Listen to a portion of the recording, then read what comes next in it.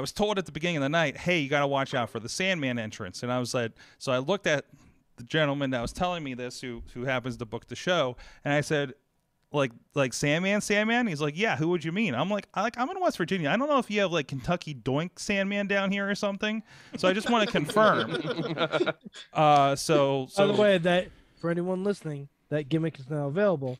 Kentucky Doink Sandman comes down to the ring in a clown wig, drinking moonshine.